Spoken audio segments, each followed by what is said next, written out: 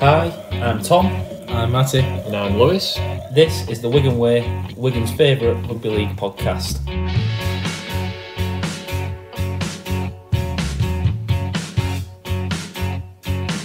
He'll put you in his trap, 'cause he's a union man. He's got it all figured out. He won't care what you think, 'cause he's a northern man. He's allowed to speak his mind.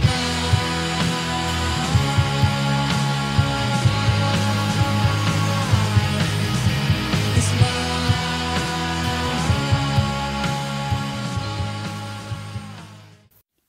The Wigan Way podcast is brought to you by Cherry and White Pins, a local Wigan Warriors themed pin badge company with a variety of Wigan ranges.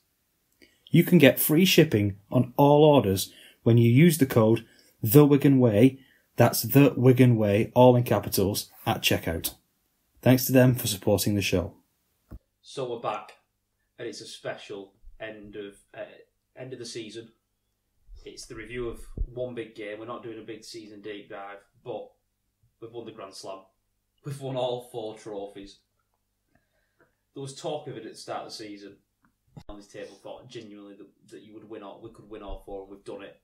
I know we're going to focus on the grand final, but lads, what a couple of days this has been. We're recording on the Tuesday, 4 days after the grand final. Like, lads, how are you doing? Matty, how are you doing, mate? Oh, absolutely fantastic. Still on cloud 9. To do all 4 and to stop your rivals winning anything.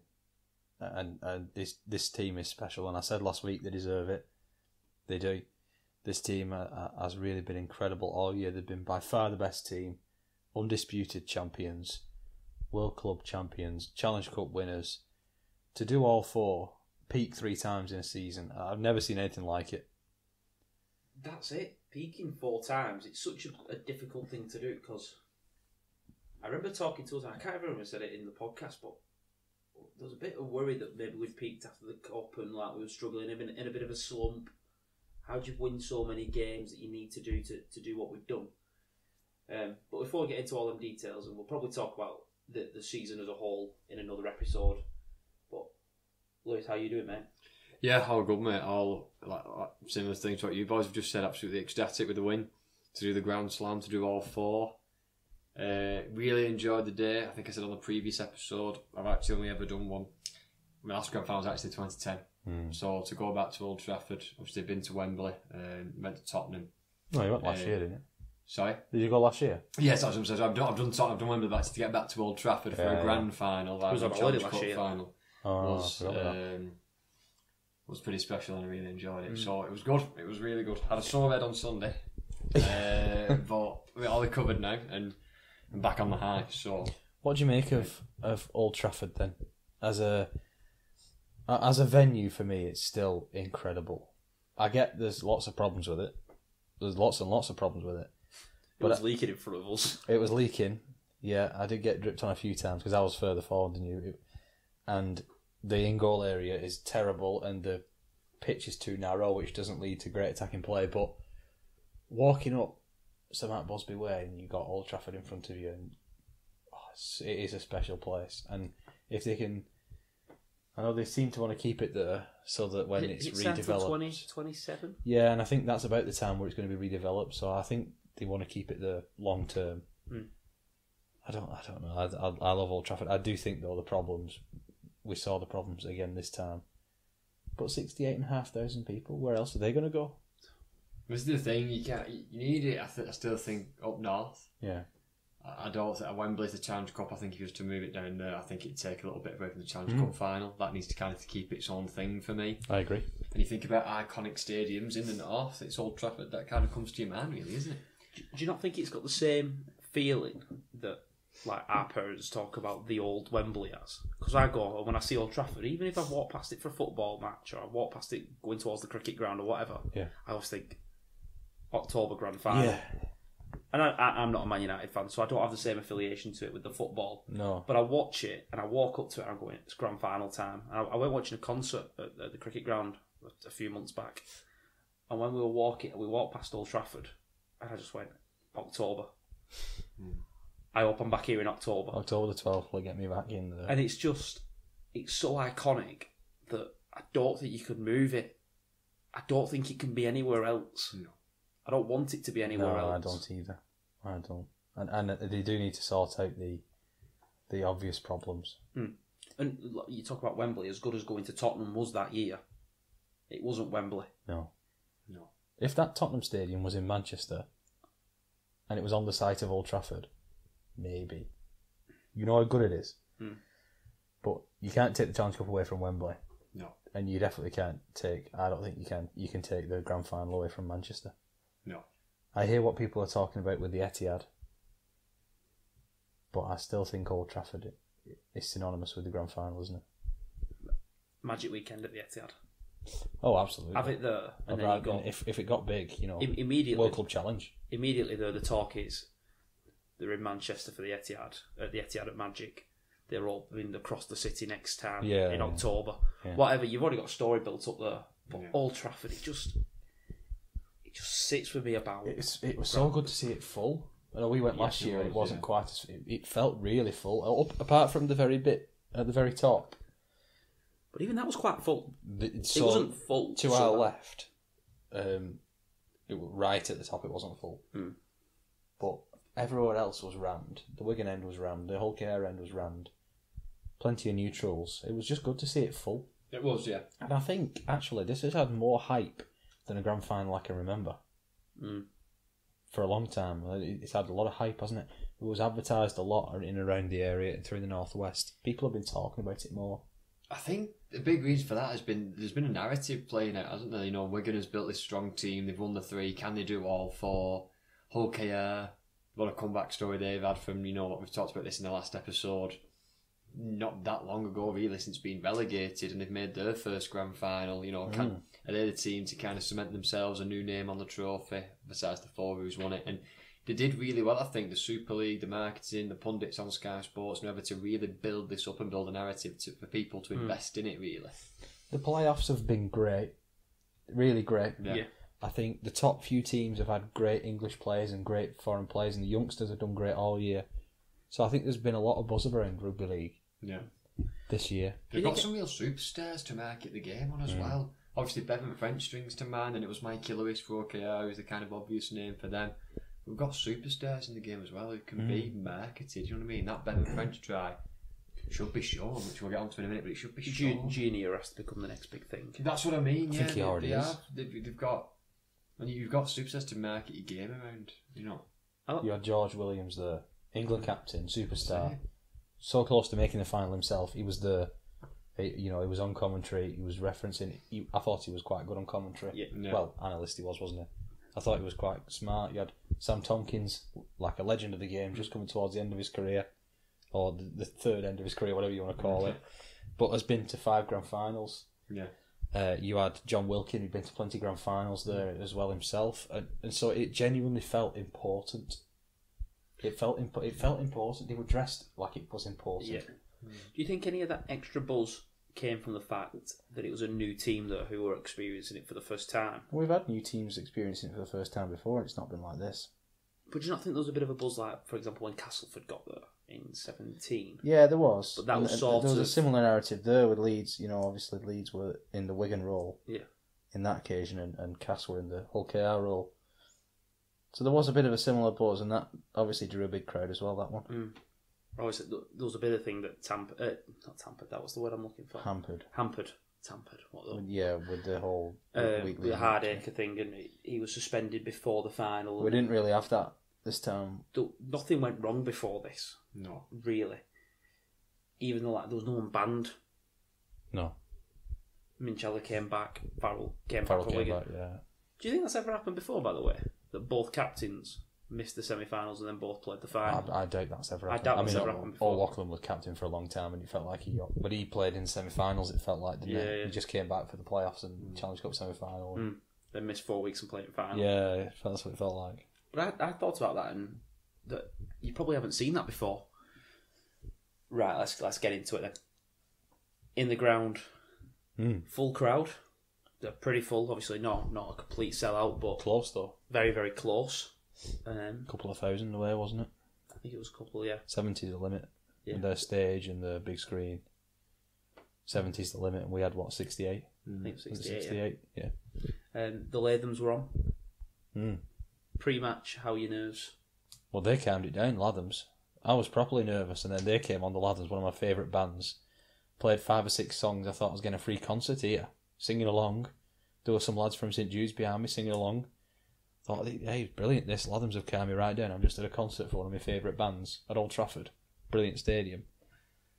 And then they finished, and I thought, I was a lot more nervous before they started singing. So yeah, I was different. I said last week, my nerves happen as soon as I see the stadium, as soon as I go in. I don't know, I feel like that's actually the most anticipating thing. Whenever you take your seat, I'm just a bit like, right, can I stop waiting now? Can we blow the whistle and get the game underway, please? Like, that actual wait before it. I was fine in the day, I was fine on the coach heading into Manchester, I was fine in the railway club before it, having a couple of beers and we were singing songs and I was just enjoying it, but I wasn't necessarily nervous. And as soon as I took that seat and I found out where I sat down and looked at the pitch, I was a bit like, right, come on, we need to get this game underway now. And got a job to do. It started to hit home. There was a game to be played here. You're not just on a day out. There's serious business that needs taken care of. I know we've said it so many times, but I was completely the other way. At like 4:15 in the railway club, I'm sat updating Twitter like, let's hope they release the team slightly early. Well, did you two hear a vicious rumour about the Iron Man? Big sexy Patrick Magon potentially not playing. I heard that. I heard that rumour. That Walters was going to be on the bench about instead. 2 o'clock, Walters was going to be on the bench because Mago had caught Farrell's virus. Now, my worry there wasn't that Mago was out, although he's a fine player, because I thought Walters can fill in. My worry was, what if he's passed it to everyone, and everyone's off colour? Yeah, even if they're just 10% off colour. Yeah. No, I never got a reason, but I was sat there like getting nervous, whatever. And as soon as I saw the team, I was fine. But what is it about finals? You always get into the ground a bit earlier, and you're waiting a little bit longer. Yeah. And I was ready to go. Well, we kicked off late as well. We kicked off late, and then the 5 minutes before the teams walked out, I lost myself. Well, that's when I was singing then, I guess. No. So they were going. Lathams, Jerusalem. I don't remember a word. I don't remember Jerusalem. You know. Sitting, stirring forward like, why are they not walking out now? What an anthem Jerusalem is, bad. Yeah. Oh, yeah. There was having a debate, should it be national anthem? I don't know, but... Yes. I don't know. I love it. I'm a big fan of it. Yeah, it is a great anthem. Yeah.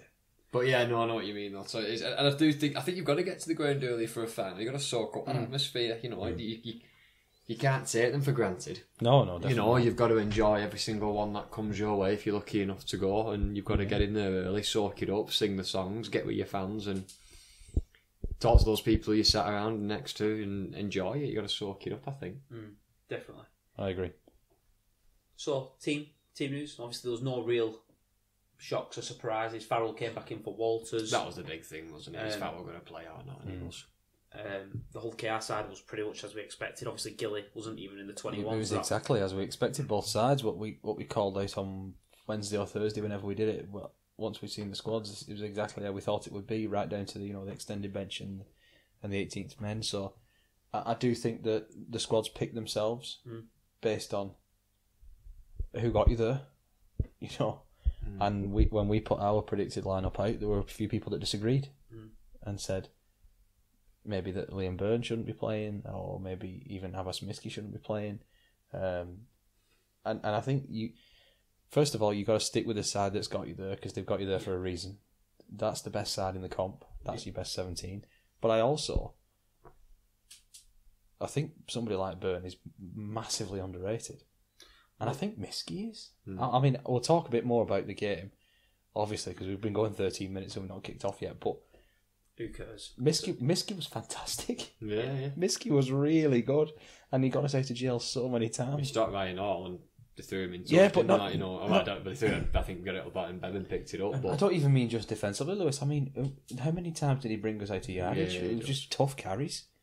And I want to talk about the other guy that you just said, Liam Byrne. Yeah. First of all, I was so chuffed for him. Obviously, he missed out on the grand final last year. I don't think he's ever played in one. Well, or ever won one. He's never won one. I don't think he's played in one. I can't remember. Did he play in 2020? That's what I was just thinking. I don't think he did. I think Lockers came back. But obviously, in 2023, he carried our pack for a large portion or whatever, and he was severely a lot of fans really ripped into him, and I never understood it. He was single-handedly carrying our pack, and then Dupree came in, and Mago upped his game, didn't he? Mago upped his game. Well, Matty Beat come out and said he was playing busted on painkiller injections, didn't he? And I think then a lot of people went on, actually. But he was the one that missed out, really. And you think, if we'd have got there, I'd have loved, when you're looking at the season, Byrne would have been the one to get us to that grand final. Now, obviously, he couldn't do it all the way, but he did a large portion. He won a lot of games off the back of Liam Byrne. And then the magic of French and Smith. He's totally different to every other prop forward we've got in the squad. Well, maybe not in the squad, but in that lineup on Saturday. Yeah. But he is just... And he got called into action early. Yeah. Well, this was what I was going to say about him. Just direct. Just be direct. Byrne, just do your job, be direct. Don't do anything fancy, just be direct. I saw a lot of people saying about having maybe Eckersley on the bench because he gives you cover for the centre and the wingers or whatever. No. I still do not believe you can have a bench which has Mago and one other prop on it, because Mago is not effective at doing the long minutes. There goes your fifth prop. We have talked about that. This is exactly why, because December went off, we didn't know what was going to happen, and I went, we've got 50, 60 minutes of Liam Byrne just being steady. And I was confident. We didn't actually need that many minutes, but if we needed to give 50 minutes to Byrne, we would have been fine. Yeah. You know what I mean? And that's what he brings, that air of confidence. You know you can get 70, 80 out of Cade Ellis, out of Luke Thompson, Ethan Havard. Dupree, you can get probably 40 out of Mago effectively. You don't want to be playing him more than 30 minutes. You're getting a good 25. So, having Byrne there, someone who's able to just be a steady Or a very headed, good 14. A very good 14. But Byrne just gives you so much confidence and control that if someone goes down in the first minute, you're all right. You're not panicking and asking someone to do a spell that they can't do. No, and I was pleased Luke Thompson settled into the left second row without blinking, and then just rotated back to prop as soon as Ensemble came back on. Thompson came off for 4 minutes and then came back on the whole game. 4 minutes. Big game Cade turned up. Big game Cade, 80 minutes Ellis showed why he's the best loose forward in the league. Yeah. I mean, I'm not saying anything I've not said before, but Cade Ellis is the best 13 in the league. I'll say that again. Cade Ellis is the best 13 in the league. He is. He gets into every other side in the league at 13, and he also gets in as a starting prop. I agree. He was immense. He might play for Warrington off bench as a starting prop. As a prop, sorry. But he'd start at 13 for them. Yeah. No question. Corey moved back into the second row. Well, should we dive into players now, or do you want to go through the game first? What do you reckon, lads? I feel like we've waited long enough. Should we go and dive into the game? Let's do the talking points for the game, and then let's speak about individual performances at the end. Yeah. So, the kick-off, we obviously kicked to KR. I love kicking off in a final. I don't know what it is. How long's this video going to be if you're going to talk about the kick-off? First hit up was Jesse Sue. He ran it in just to the left of the post. Not every day we get to do an episode where we say we're now Grand Slam winners. Milk it out. I thought they had the better of the early arm wrestle, but only just. That's what I was going to say. The difference for me between the two sides in the early goings was the long kicking game. Because that saved us. Because they were making more meters than we were. We were a bit more passive in defence. I think that was on purpose.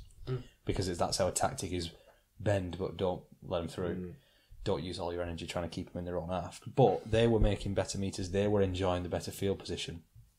With that, I just want to jump in there. Obviously, the keeping in their own half. I think we do that very well at times. And there must be a call that goes out. I think there is. We're going to pin them now. I think there is. I don't think it worked this game, which we'll talk about a bit more later. But they were keeping us. They were making Harry kick from deep. Yeah. But he was finding the grass. His long kicking game was almost perfect. We'll come back to this at the end, like you've just said. But when we go through players that stood out, mine's Harry Smith. So I'll come back to that at the end. But I thought his long kicking game kept us in the arm wrestle. Yeah. Whereas I think if he'd put a few poor kicks in, we would not have been in the arm wrestle. You saw Hull KR's most dangerous play all year has been the bomb that May gets underneath, or Hiku gets underneath the bomb and contests it, and that's where the no try came from. Yeah. you can't do that unless you're attacking the line. You have to be kicking from 40. Closer than that, I think. 20, 30, I think. You have to be kicking from there to put it right on top of Miskie's head with accuracy and time you run. That's what I mean about the way that it was. They never got to that No. real position to kick. And the one time they did, I'm not sure when the first error actually was in this game that wasn't somebody trying to score a try. Yeah. You know what I mean? Like, we made a few errors. Like, they made a couple of errors trying to score a try. You know, throwing the ball around on our line. And you think, well, that doesn't count as an error. Yeah. Not really. I don't remember the first error. Not a costly error. No, I don't remember the first properly unforced error they made where they weren't trying to score a try. I mean, it was a free-flowing game. I mean, I'm sure Duke's in a bit, you'll go through stats, but plenty of people making over 50, 40 tackles, which shows you the ball was in play for a long period of time. And they were, like I said, no errors, no stop start. It was just end-to-end stuff of make tackles, kick, make tackles, kick. So. Well, I think the first stoppage was Harry Smith's 40-21 that almost got a 40-20. And then Minchella... I was adamant that was a 40-20. Minchella had to get bandaged up, didn't he? So that stopped the game for a little bit. But then after that, it was probably the no try for Mikey Lewis. Yeah. Which, we had a great view.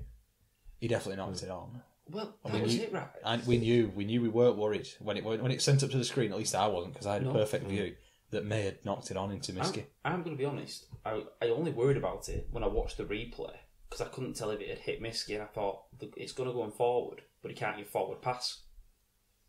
That was genuinely what went through my head. At the time, as soon as it went up, I went, this is no try. It's definitely a knock-on. It's definitely a knock-on, yeah. I thought it was... I saw May's hand in real time touch it into Miskey's head, and that's what it showed on the replay, you know, so... Not a difficult one for the video ref. No. Not a difficult one, this. Which was short, and third play was Liam Byrne. Not Liam Byrne, bloody hell. Liam Moore. Liam Byrne, he's gone up doing video ref, no wonder he won. Liam Moore. Yeah, because it took him 5 seconds. You watched it once, it just went, yeah, he's knocked it on, seen it, yeah, no try. It was an easy one. Get on with grand final. It was an easy one for Liam. Know. And but I do see easy ones, what they watch about 25 times. A bit like, we all know what's going on, just get the no try up there, and that's the only game, so fair play to him. So I guess the next big moment would be Junior's getting brain busted onto the turf with a real hard hit. What do you think of the initial tackle? Because I've seen people comparing it to Asiata. No, I don't think it is. No, I think it's a good tackle. I think he slipped a little bit trying to get him around the waist, and he's just slipped and gone slightly lower. I think probably should have given the ball at the back, to be honest. Yeah. Do you know what? I think you've got to credit actually, if anything. Yeah. Junior Sen would always been destructive. There's only one thing you can do: get your head down, get your shoulder in, and hit him as hard as you physically can, and hope for the best. And that's what he's done. He flips, and it's like, well, that's how you stop Junior December, because no one else. You just let him run at you; he's going to run over the top of you. We've seen it time and time again. He cops a smack in the face on the way down from Peter Hiku. Then he cops 3 people flopping on him, which, in the split second, I think the flops are okay. I think it's one of them flops forearm to head. Yeah, that was the one that I didn't like. I definitely didn't like that. Whether a player's out or not, you can't just drop your forearm onto the head. I didn't like that at all. Is that the budgie one? Yeah, and I can't quite believe it wasn't picked up. Everyone's saying that. Yeah, I've seen that picked up by the match review because match review panel's not picked it up. The video and people are quite critical of Sky for saying that they kept on cutting it short where you wouldn't actually see because it. Because the video ref checked the bachelor tackle and he checked the Hiku thing, and he was obviously fine with both of them. But then he stopped checking it. Yeah, because probably he presumed that was why the injury was caused, and he didn't check the Burgess thing. But Junior, well, it looked worrying for a time, didn't it? It looked worrying. But again, I've watched it back. He's still moving on the floor. I didn't think he was at the game, but he is still He's still moving. His legs are moving. His arms moving. He's still pumping his legs. He thinks he might score a try. But this is the thing I've seen, that people complaining that doctors have allowed him to go back on the field. The doctors haven't got any choice. He passed the HIA. He wasn't unconscious because he was still moving. He passes it or he fails it, and then he makes a decision. Yeah. The doctors haven't got any choice. The doctors have certainly not, sent a person out there who had been concussed or not unconscious. They have not done that. He could still pass it. They've never done that. And them say he's not fit enough to go back on. Yeah, that's what happened to Charlie. But it was because Charlie was. They were worried about the neck. He was worried about his neck. Yeah. So clearly, the doctor said he is. Now, I don't want to go on to this, but obviously we did the interview with Professor Chris Brooks. Our chairman is a doctor. who has been involved, and I'm sure he said his wife was involved on the study of head injuries and how they're affected and what they do. We are not, and no doctor is going to risk his licence to break a law or break a rule to allow a player to go back on. Not a chance. They're also not going to break. And the doctor's independent, so he won't have any bias. No. It's independent. And The doctor who an carries out independent the HIA, isn't it? So There's one of each. There's no real. There's an independent and there's a club doctor do it together. So clearly, he was fit to come back on. Yeah. Oh, you saw him. He was fine. Yeah. He was fine. He looked fine when he was going off, but that doesn't always necessarily translate to him being fine. I do remember thinking Matt Cooper with that head knock, and obviously it led to his retirement. Yeah. But I thought, he stood up, he'll be back on, and that's why I walk off and went, he can't pass that. No, I didn't think he was going to come back. I didn't think The fact he has come back on means obviously he has passed it and everything. The protocol's been done. We've got to trust the medical protocols. He was fine to come back on. I was doing to let him. But yeah, I think most people are just shocked and probably this controversy, even though there isn't really a controversy, he's passed it, he's come back on. But I think people are questioning it because I think everyone in that stadium went. I mean, I know Kyle Amo, and I've watched the highlights back on. Yeah, he kind of just goes, unfortunately for that young man, he's been, the superstar, but unfortunately for him, his grand final's over because no one believes he's coming back on. So I think it was the shock of the game, probably, when he does walk back on. No, it's probably time to go on to a magic moment. Yeah. Can I talk about the prelude to the magic moment? Yeah. Mikey Lewis kicks ahead for himself, and Field kicks it dead, and we concede a dropout. Yeah. And I think that might have been our first dropout of the game, or the first dropout of the game. I think we only give one all game, didn't we? A repeat set, and they did nothing with it. And not only did they do nothing with it, they didn't try and do anything with it. No. The last tackle play was give it to Hicko on a crash at about 15 yards out, and he just gets tackled. They didn't chance to round once in that whole set. Big win for us, that. Big win for us, that. Then we're still in trouble because we're in a yardage set and we're working really hard, and they're pinning us deep. And the goal forward from Ethan Havard that he gets us going. Watch the play before the try. That's my advice to everyone who wants to learn more about rugby league. Watch the play before the try. It's his little right foot shimmy. Yeah, it's not just the play the ball and the pass and the move that get you in for a try. It goes back further than that, doesn't it? You've got to get yourself going forward. You've got to get your side going forward. You've got to get the ball in the right location, and you've got to get it at the right speed. And I think Ethan Havard did all those things. He got us going forward. He got us into halfway in the middle of the park. And he pinches 5 more metres, and you can just see the line. You just have to jog back a little bit further. It then allows a quick pass. Cade Ellis to get on the front foot and get the ball to Bevan French on the front foot. That's the important thing. We're going forwards. We're not going sideways. We're going forwards. Ellis is moving forwards. French is moving forwards. He's not running sideways, dummy, because that's easy to defend against. Yeah. Wayne, he talks about it all the time, playing straight. Yeah. Play straight. You've got to. Go there, don't run sides, don't run diagonals and close off the space out wide. Run straight. Attract defenders, then give the ball out the back, or short ball, like in French's case, dummy and just go yourself. But you've got to do that from playing straight and making defenders plant the feet. This is obviously a magic moment. But have you paused it there just before he passes or before he throws the dummy? If that ball goes out the back to Jay Field, I think we're in. I do as well. But what I wanted to say with this is, obviously, Evalds is out the back at full back. Because of that carry by Havard, if you actually count the numbers up, Lehman obviously deals with the marker by just stepping out and creating a bit of time. When Cade Ellis gets the ball, we're actually 7v4. 7v5, sorry. The first pass from Liam Byrne takes out pretty much one defender. We're now 5v3. And a fourth defender for Hull KR scrambling across. That is just Bevan French's bread and butter. Yeah. If that fourth defender gets in, or the third defender in Mikey Lewis's case manages to deal with French, we play to field and probably score. And also, I'm sure Hull KR will have watched the Challenge Cup final and seen the line that Liam Farrell ran off the back of the pass from field. He runs the same line in this case. Yeah. And that's why Mikey Lewis is worried about him. He's worried about Farrell. There's not enough inside pressure from Litton. That's Ellis's fault. Parcell, sorry. Yeah. That's because of Ellis. Then Lewis is looking outside at Farrell. That's because of the cup final try that we scored. But put yourself in Lewis's position here. at your inside shoulder, you've got Bevan French running. On your outside shoulder, you've got Liam Farrell. And then you're also looking that out the back, they've got a 3v2 of Field, Kieran and What's the golden rule? Miski. When you're defending, what's the golden rule? You take the man with the ball. You take the man with the ball, thank you very much. Exactly. You take the man with the ball and you let somebody else worry about the man outside. You've got to make him throw the pass. They could throw a crap pass, they could Yeah, knock on, whatever, but you've got to force him to make the pass. My point was, is Wigan have got three Easier said than very... done, though, when you're defending Bevan French. Absolutely, and that dummy, he throws that dummy so well. Yeah. Yeah. This isn't a dummy that throws into Rose Ed. This is a delicate dummy. Well, you think he's just going to drop it on Field's lap? Yeah. His change of pace as well. He kind of almost goes 3/4 at the line, and as soon as he dummies, he just gets from 3/4 to 100%. Because he So knows quick, this a little time. burst of power and acceleration. There's not And it much. just means if it is a loose arm and not a proper yeah. shoulder body in front contact, he's just going to run through that loose arm and It's got his that hip. power. You know what it is for me? It's his hips. Once his legs get going and you're trying to grab at his hips look really strong to me. Like, you can't.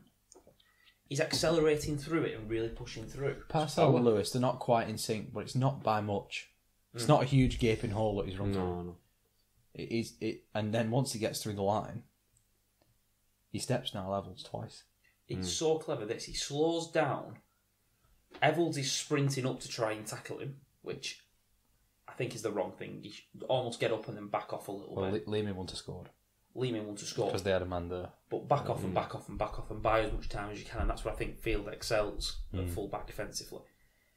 But he slows down and just puts a little bit of a left foot step on to go towards the corner. And as soon as Evalds commits, right foot, beats him on his inside and accelerates, that's so good. That is so good. I'm not going to see a player like Bevan Again, you can't coach it, and he said quite a few times in recent weeks that's because until he was 18, there wasn't any structure to his game. It was play what you see. No coaching, no patterns, no double X, no anything. Just play what you see. And that is playing what he sees. There's a fullback. I don't need support. I'm going to beat him. Yeah. I'm going to get to the try line. He even looks at Chris Kendall and asks him if he wants to pass. Have you seen that? He looks at Kendall and says, "Do you want it?" Because Kendall's on his shoulder. Because he's quite quick, isn't he, Kendall? rapid, Kendall. He's rapid. So he looks at Kendall on his shoulder and says, "Do you want it?" Then scores. He's got time to have a laugh. Like last week when he put that kick through, he was laughing at Kieran before he even scored. He's just a brilliant player and he just plays what he sees and he has a lot of fun doing it. Yeah, definitely. No. What was you feeling when he scored? Just, I don't think I actually realised at the time just how good of a try it was. And I think the reason is because obviously when it goes to Bevan French, you kind of always feel like something's about to happen. Do you know what I mean? Or something could happen at any given moment. So as soon as French got it, you kind of go, "Oh, danger, we're in, You we're in, lean we're in." forward, don't Like, you? you think, you lean forward and go, "We're in here." He's got it, his hands are on the ball tap. Then you see him throw the dummy and go break the line. You're like, "Right, we're in." And as soon as he breaks through, I just thought to try. I thought Evalds ain't stopping him. I never thought Evalds was stopping him. No. I don't think any fullback does. No fullback does. And that's proper scary, that. Field, maybe, if there was on a bowling team. Do you know what I mean? I think anything else. Maybe. I still don't think so. I don't think, but, but... So, that was just mental. And My only concern was maybe he'd try and slow down and get somebody to pass it to, but he didn't need it. No. He did completely the right It's thing. been brilliant seeing the videos on social media where it literally plays it side by side Yeah. on top of the Rob Burrow one and Yeah. literally playing in unison, and you see that, and obviously the first Rob Burrow award and things like that. I thought that what a great moment I think that is Rob to put Burrow those would two. have absolutely loved that try. Yeah. For that to be the match-winning try in the end of the day. And for him to get the Rob Burrow award, and, Yeah. and it's been renamed the Rob Burrow award this year, and it's fantastic. It's a special moment. I mean, when he's... Again, that's a clip you can market the game around. Absolutely. Put those two tries side by side, watch them in unison, and see how similar they are, and make that Whereas it's still narrative. better, innit? Well, it is. But it's only because of the position on the field, I think. But They're so similar. they are quite similar, and Bevans is a magic try. Absolutely incredible, magical try, and that's what we bought him for. Yeah. He's on plenty of money. Yeah. That's what we do. Big games this year, he's stepped up, and big games.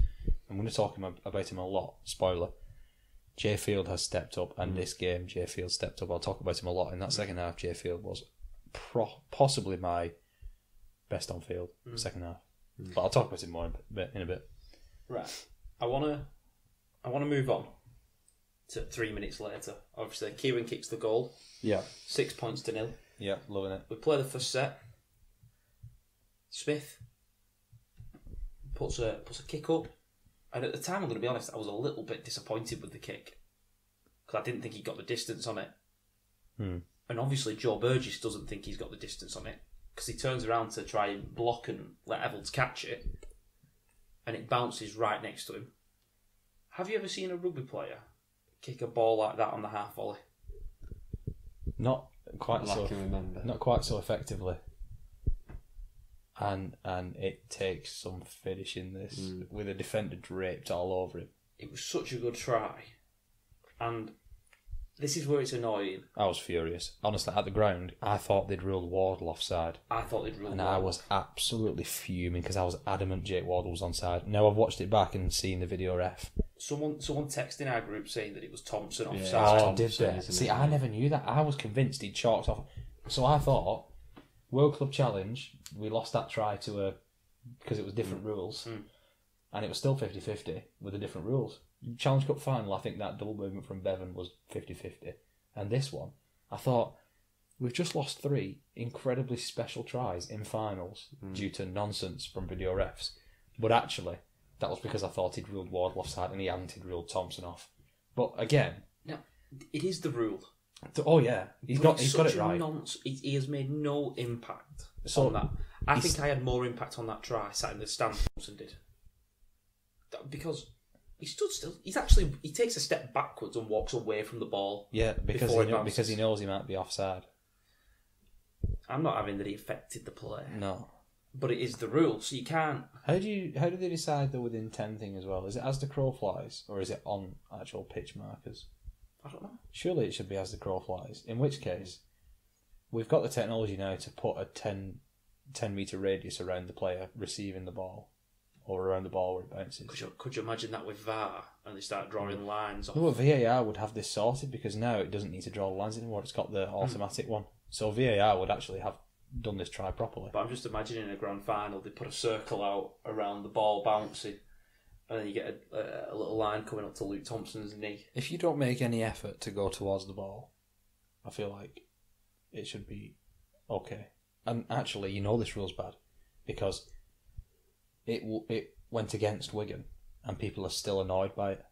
And usually, you know, when things go against Wigan, they're the best rule. Remember when Golden Point, when we lost in Golden Point, it was brilliant then. Yeah. When rules go against Wigan, especially, but Saints as well and Leeds, they're the worst rule if it goes for Wigan, and the best rule if it goes against them. People have got double standards because they're bitter about those 3 teams. But for this one, everyone else is really annoyed because they think this should be given as a try, and it would have benefited Wigan. So you know now that it really is a bad rule. If people are saying that. Definitely. So that was 24th, 25th minute, and the next 10 to 15, probably back into the arm wrestle. I don't think either team really chanced their arms. I want to talk about a couple of try savers. There was a try saver Bevan French made on Lewis towards the end of the first half. Yeah. Fantastic try saver. And the only reason it was a fantastic try saver was because Adam Kieran had 100% faith in Bevan. Yeah. And I think it might have even been after Bevan got done for crossing. Because he mentioned it in his post-match interview. It was, yeah. It was. And Pete mentioned it, actually. And I thought this was really interesting. They both independently said the same thing. They said Bevan got done for crossing, or Bevan said I got done for obstruction or whatever. And the boys defended it. Well, they did, but it was you with the try saver, to be honest, Bevan. You dug yourself out there. But it's because Kieran trusts him. I think earlier on in the season, Kieran's diving in there. And Lewis passes it to Hall. Hall's an expert in those situations. Now, I do still think Lewis could have done a lot better with this chance. Yeah. I think if he runs directly at Kieran, then he gives Kieran no choice.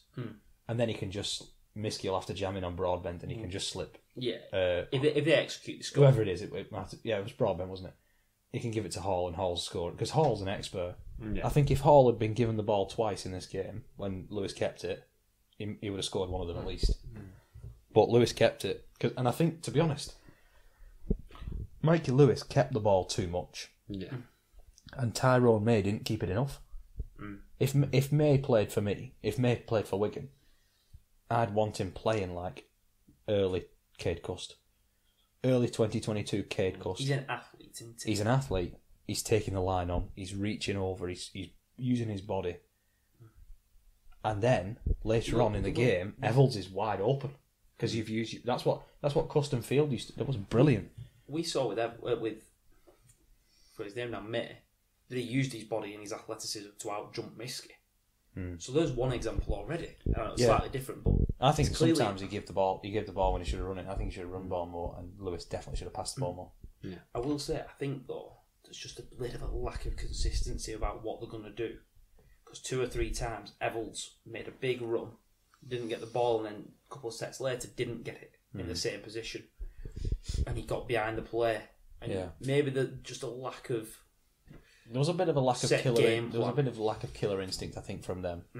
Do you think Lewis was trying to score because he was feeling the pressure as man of steel, and he was going against Bevan, who'd already scored, and he was the man of steel before him? I don't know if this was maybe a Hull KR tactic for a grand final. If they went a bit more Ian Watson pragmatic kind of style, maybe not wanting to throw the ball about as they would normally do, wanting to maybe just change and go a bit more boring. Well, you can't put the kicks in, can you, with the Old Trafford? That's what I mean. You can throw it about. Them keeping the ball, and I mean, it's the thing about OKR really. Without they've played in the regular season, it's not really Old Trafford October rugby, is it? Well, this is it. Throwing the ball does. I mean, your dad said to us, didn't he, in the pub before? There's one thing they've done better than us this season. One stat where they kind of outdo us. And it was offloads. Now I'm like, I know, but offloads ain't grand final. Not rugby. today, no. Offloads. I mean, it started chucking it down. It was It's second half and Elstone and everything. Like, that's not offloading. That's 5 drives and a kick. And 5 drives and a kick, I back Wigan over any team, and especially OKR. With that though, I always think big moments, big pressure things. You go back to what you used to, and Wigan's automatic go-to shape is lead runner, man out the back. Lead runner, man out the back. I can hit you, I can hit back. We can play with 5-6 options. Let's get tackled on a post. Yeah, let's get set up here. We're going to play this way. And then the fleur of Bevan French and Jay Fields and Harry Smith come off the back of that. I find it... I don't necessarily see that identity with Hull KR, that they can resort to type. I just think if you're you're not bothered about being the one who scores the try, you can run at the centre and put somebody else in that situation. And it happened a few times where Kieran made a last-ditch tackle. Bevan made one on Broadbent as well. Bevan made a brilliant last-ditch tackle in that first half. And you think, and Field made so many. And you think, oh, brilliant, amazing defence. But actually, is it a bit naive in attack? Is it a bit selfish, even? Because if you're not bothered about being the one who scores, and this is why I'd have Jay Field over any fullback in the league. I don't think Jay Field minds if he's not the one who scores the try. I think Bevan almost does sometimes. I think that makes Bevan a little bit selfish, and I think we can have that as a 6. But I think Field doesn't mind. I think almost sometimes he'd rather put a try on than score one. And you have to have that mindset. You have to think, look, I know I'm a big threat here for scoring, but I'm going to do the right thing, and I'm going to put the team before myself. And I think we did that a bit better than they did. And I don't want to call people out for being selfish, because they're probably not. They're probably just playing in the heat of the moment what they know. But I do think that we played a bit more in attack. We played more as a team. We weren't bothered about being the one who scored. I think that's it though. You resort to type. Mikey Lewis's big thing is the left foot step, gut myself and score. So when you're in that situation and you've got 2 options, you do the one that you're most used to. Like I say, Wiggins is that play. Jake Wardle's is that big left foot step. Even though he's shown the shimmy on the right hand side, where he goes out, he can go on the outside. He always wants to come back in naturally. And I think that might just have been it with Lewis. Even French did it, where his thing is that right foot step. As I'm shaping to go outside, big right foot step, and he got away with it and scored. But it's because we had the shape to go off. I don't think Hull KR had that shape for Mikey Lewis to then go himself. I don't think they set it up right. And like I said, they were entertaining under Tony Smith, and they played some free rugby. I don't think they've necessarily got a complete attacking identity that we will always do this. Speaking of, we got down the field right at the end of the half due to a high shot on Wardle, and we put on a few plays. And Ryan Hall did 2 try savers where he knocked the ball on. So I think Hall reads this perfectly. And I was annoyed at the game because I thought Kieran goes himself, then passes, maybe we score. Watching it back, I think it's just defended perfectly. Yeah. He gets his hand in between and he defends it perfectly, I think. And Ryan Hall, for me, if OKR won that game, Ryan Hall would have been my man of the match by a country mile. Because Ryan Hall was absolutely outstanding. His meters, we never contained him once. His defence, I thought he was absolutely outstanding, Ryan Hall. Yeah. I thought he was really, really good. I thought he was unfortunate. He was probably the only player, or one of the only players, probably some of the forwards as well, who was, I could see, could count himself unfortunate to be on the losing side because he had given it everything and he played really, really well. Yeah. And so Hall obviously is leaving now to go to Leeds, but Leeds have still got a good one. Oh God! Yeah. Well, he said that when he moved. He said, "Look, I'm not going here as like a retirement fairy tale." He was, I still think I can offer something. He's got plenty in the Super tank. League Going terms, off the back of this, it's a grand final. Yeah. And he's possibly the best on field. Yeah. Certainly is for OKR. Yeah. By a mile, their best player. Right. Before we get to half time, obviously we get downfield. I was screaming at Bevan French because he got up and then had a bit of a push and whatever. And I'm thinking, we're trying to take a quick play here to get a 1 pointer. He set it up. He set up the 1 pointer. All that fake. We were faking being annoyed at each other. There's a bit of misdirection. I don't think it worked. They knew the 1 pointer was coming, let's be honest. But we tried a bit of misdirection. Bevan got tackled in the perfect spot for if you're going to take a 1 point shot. And to drill that under pressure in a grand final. Come on, what more can we say about Harry Smith? I can't remember him practicing one in the pre-match warm-up. He usually does, but I can't remember him practicing one either. I do want to say something I just thought about it. I said to you, we talk about the small in goals at Old Trafford.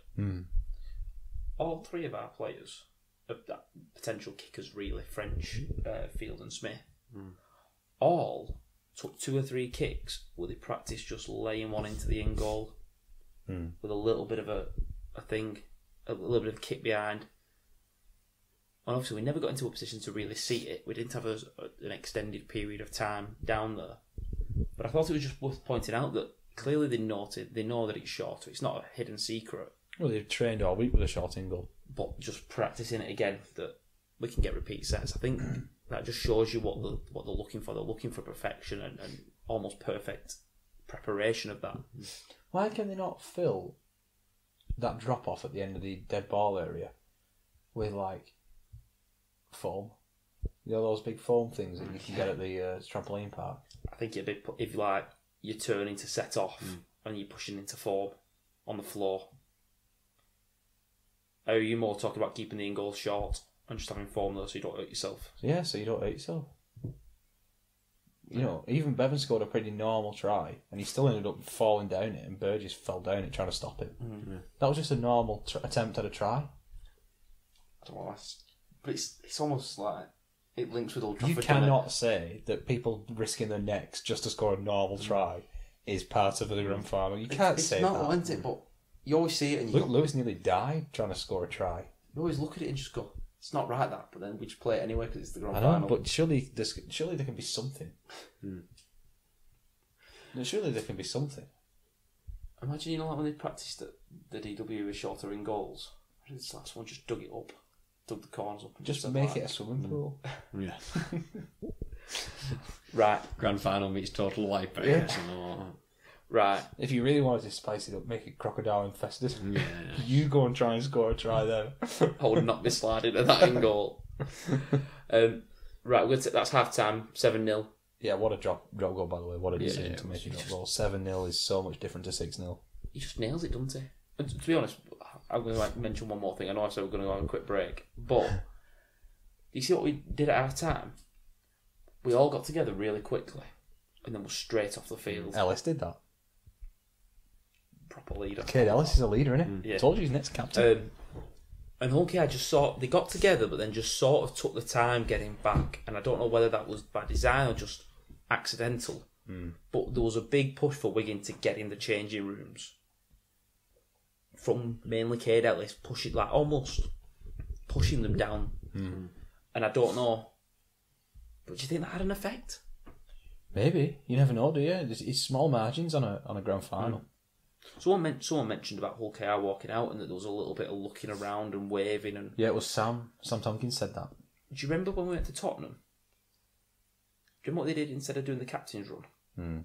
They walked out at Tottenham and practiced where they'd line up, where the family would be sitting, what it'd be like when they sung the national anthem. Pete's big on that with visualisation. Eh? But now, having won the grand final last year, to then sit there and go, it's the same as what we did last year. They're going to be sat in the same spots. They're going to do this. Everything's going to be the same. And being able to grab young Tom Forbury, who we've not talked about yet, and say, listen, your family's going to be sat there. You're on the bench. Take your time. Take it in. You can almost bring them players into that environment early. I'm not sure it had a massive impact. I know Sam said that it could have an impact, but Hull KR started the game pretty well, so I don't think you can say it had such an impact. But I just think it's just to note that you're used to that environment. Wigan are used to being at Old Trafford now. And it might not matter at any point, but it could matter at some point, if that makes sense. Yeah, it could do. Right, we're going to take a quick break. That's half time. It's 7-0. And in case you forgot, Wigan still hold all 4 trophies. Another half where we've not conceded a point. Yeah. So what is that now? 7 halves of rugby? I'll read all the stats out. I've got them all prepped. We're back after this break.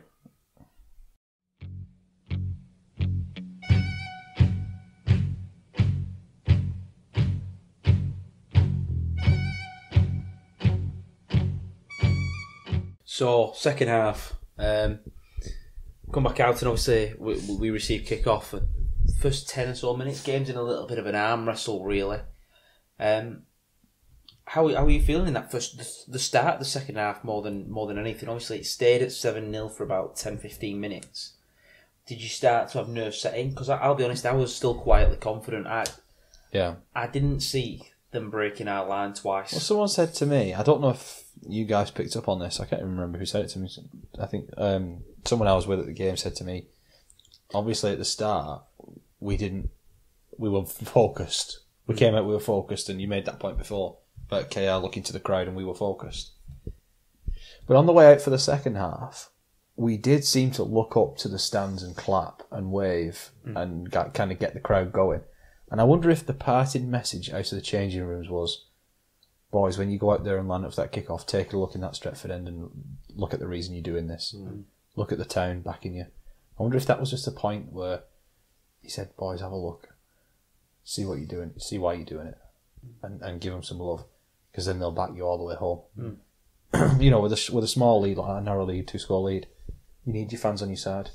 Even though it was a narrow lead, though, there was a part of me after that first half.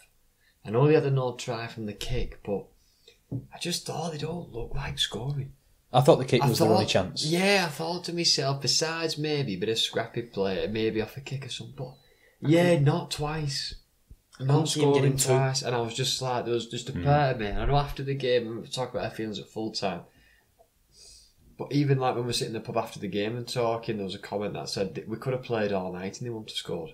And it felt a bit like that. I just thought when we went in 7, especially after the drop goal, it was a bit like, even though it's only 7 points, it's 2 scores, it's really nothing in a game of rugby league. But in the context of the game, I just thought, I think we're home here. Yeah, I said it to you, I couldn't see us conceding 2. I could see us maybe getting 1. But them to get 10 points, and if they get 10 and the game opens up, I was thinking, we'll get 1 more. Yeah, I think if we needed to, we would have scored again. Because we blew someone. We're going to talk about that in a minute. Yeah. But before that, 15 minutes into the second half, first thing I want to talk about was Adam Kieran's tackle on Jack Broadbent. Another try saver. A big try saver. This is a try all day. Big moment. French and Farrell dealing man-to-man. French is able to get across and help him, but this is pretty much a one-on-one tackle from Adam Kieran, who To be honest, I had some question marks about him defensively. But I come back to what happened last year with Toby King. King had a lot of question marks about him defensively on that right-hand side with Miski and French and whoever was out there. And in the back end of the season, we talked about how good they were as a partnership defensively. Yeah. Clearly, I'm going to question, when you play alongside a player like Bevan French, who's so good going forward, maybe the harder thing is your defensive partnerships. I think now he trusts Bevan French and he trusts Liam Farrell and he trusts Abbas Miski, and you need to have trust in your fellow defenders. How many times does the right centre get blamed for a try being scored? How many times? And if this try had been scored, I'm sure people would have been blaming Kieran. But if you cannot trust the man to your left and your right and two into your left as a right centre, you cannot defend. You can't be in the position you want to be. You cannot defend. And that was King's problem at the start of last year, and it's Kieran's problem at the start of this year. It's no longer a problem. If you can't trust the defenders inside and outside, you cannot defend effectively. It's next to impossible. You certainly can't do this. Enjoying defending at the minute though, Kieran as well. He's always making good touches. He's been putting like shots on everything. I remember he did a couple in the semi-final, didn't he? Smashed more than the ball come free. Yeah. It looks like he's confident in his own defence now. That he's almost enjoying tackling and lining people up. He looks, I don't want to say tougher, but he looks more hardened to me. He's running the ball a lot better. This back end of the season, he's making more metres. It makes a big difference as well with the kicks, with the kicking, because he's in the game more. Not having to worry about that penalty that he takes in a bit. Yeah. Not having to worry about that going over. It's a difficult kick, that. Yeah. In front of a hostile crowd. It's not an easy kick. And were you ever worried Kieran was going to miss it? No, but I also think it helps Kieran that it gives him another part to his game that he is known for, and he's known as being a good kicker. It's so good. That he's now kicking. I love having a good kicker. But I think it just gives him a bit more confidence of, actually, I'm doing this, I know what I'm doing. I've got my name on the score sheet, I've been involved, but I've already put 2 points on the board. Just gets you up a little bit more. So I think maybe that's helped him a little bit more confidence-wise. I don't know. That would be something worth asking him. I don't think it's the end of the world if you don't have a good kicker, but having one, it makes you so much more confident going into games. And I think KR will find that next year. With Reece Martin. And I think Leeds will find the opposite. Because they've had a good kicker for so long. It makes a big difference. Yeah, going up in sixes. Talking about kicking. I know, if you get a penalty, well, if we want to take the 2 here, we're going to get the 2. Yeah. Instead of being worried. Because obviously, we'll talk about this next one. Talking about not great kickers, Mikey Lewis isn't obviously a great kicker off the tee. No. You get a penalty for, in that play with the broadbent tackle, they go back to Minchella. One's hit a little bit late off Luke Thompson. He's got a 1 game ban for it. So he'll miss England's first game. He has some extra time off. Yeah, but he would have wanted to play because he's obviously going to be cornerstone of that England pack, and it was in Wigan, which is his hometown, and he plays for the Wigan Warriors, so he would have wanted to certainly lead the pack into that game. But obviously, I think 1 for 2 was the right decision. Does anyone disagree? No. I'm torn on this. I'm torn, honestly. I think I've thought a lot about this. The maths says go to 2, go for 2. And I've often said, if you're 7 or 8 points down, go for 2. I said it about Melbourne, didn't I? Yeah. 8 points behind, go for 2. Because then, in the last second, you're still in the game. You score a try, you convert it, you're still in the game. If you score a try there, you're not going to get a penalty, are you? But the thing with it being 7 is that you could go for 1. But my whole point is, the math says go for 2. However, and if it was us, I'd want us to go for 2. If I'm a KR fan, I don't. And the reason is, if you're playing it this way, and you're playing with the maths, that's perfectly fine, take the 2, go within 1 score. That score still has to be converted. And you haven't got a good goal kicker. So all of a sudden you have to score under the post for it to work. So you're almost... if they had Reece Martin, you do... If they had Reece Martin, I would 100% take the 2 here. If Mikey Lewis is kicking, I'm going for a try. The only thing I'm going to say on this was... I was relieved when Kendall pointed that they were going for the sticks. I was relieved because I thought they had a chance to have a full set on our line, and we were having to defend back-to-back sets, which gets really tough, which we had done before, and we did do again, but it gets really tough defending back-to-back sets. So I was relieved when I saw him pointing towards the sticks. Yeah, I think the psychological benefit of taking the 2 outweighs it. I think knowing that, again, it is just, I know you're saying it has to be converted, but knowing that the nil has gone, you are now, and there was never really out of the game, but you are back in the, you've got a bit of momentum on your side. It's all right, it's not 2 scores now, it's only one a conversion, and we can even win it. I think it just kind of maybe settles any nerves. I think it builds them back into the game, gets just the scoreboard ticking over. I think it kind of does a lot for the whole chaos psyche going for the 2 there. Do you think it takes any pressure off the fact that you could get nilled? I think that is in the mindset. They got nilled at Wembley, remember? Yeah. I'm just going to throw one thing to you. Because I at the time thought, yeah, go for 2. Makes sense, the maths. I've gone the other way. Do you not think this might have lifted Wigan a little bit going, these men don't think they can get 2? No, I think it was a sigh of relief because they didn't have to defend back-to-back sets. I don't know about... I agree, but my thought at the time was, I can't see us conceding here. And I certainly didn't think we could concede 2. If you actually look into the maths, you should take 2 every time. No, I agree with that. Because you don't score 1 out of 3 sets. You know what I mean? I fully agree with that. You should, if you want to do it with the maths, you should take 2 every time. I'm not advocating that. I'm just saying if you want to go with the maths, you'd take 2 every time. But I was sat watching us thinking, I can't see them scoring. I couldn't see them scoring. So to say I couldn't see them scoring twice. But with that, with the bad kicker. Sorry, not bad kicker, not a great kicker. Oh, he's kicking in the 60s. I think you can say he's a poor goal kicker. Yeah. He's a great player, but a poor goal kicker. But I was sat going, we only need a point there. I was sat thinking, if we get another point here, they still have to score twice. If we get a penalty, they still have to score twice. I think it made up our mind whenever we got a penalty. Yeah. But that's because we have a good goal kicker. We could kick it over, like I said before about Kieran. I don't know. I mean, he nearly missed it. Yeah.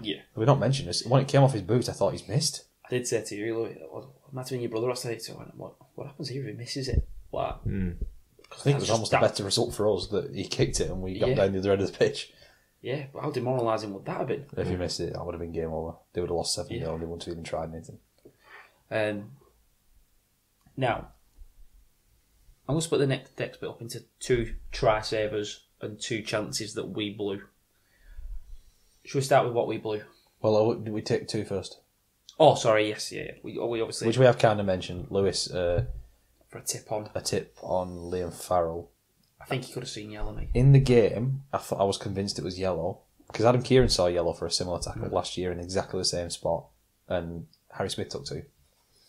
So I think Kieran probably would have felt aggrieved that wasn't a yellow card when his was a yellow in the final last year.